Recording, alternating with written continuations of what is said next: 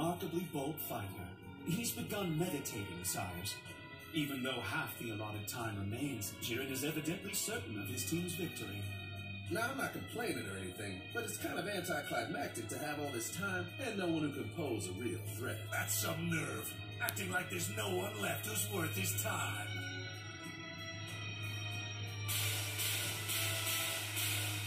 That's what you think, huh? You think you could just float there and ignore me? If we're going to defeat him, this is our best chance.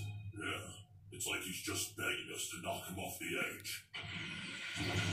Oh, look at this. While I commend your courage for wanting to face Jiren, We're finished! go! Now is our chance! What the?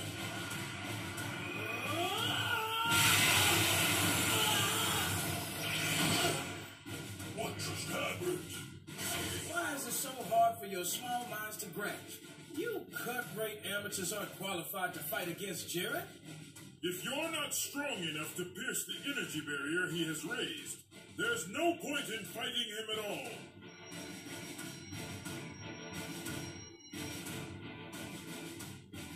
Jiren. By defeating the assassin Hit, Jiren has once again shown the vastness of his power. Will Goku be able to reach his autonomous Ultra Instinct level again? And even if he can't, will it be enough to topple this incredible opponent? The Tournament of Power is halfway finished, and the